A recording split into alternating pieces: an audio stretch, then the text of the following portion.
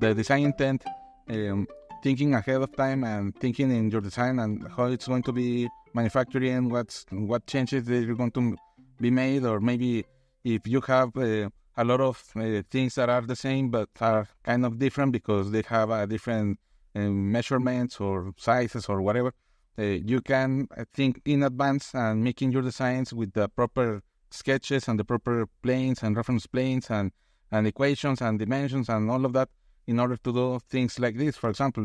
And for example, with this, I can control a lot of things. For example, I can control the amount of capacitors for line.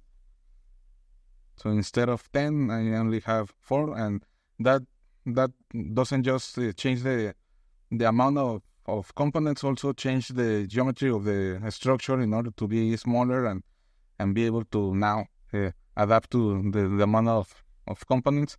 Maybe I can change the height to be a little bit taller.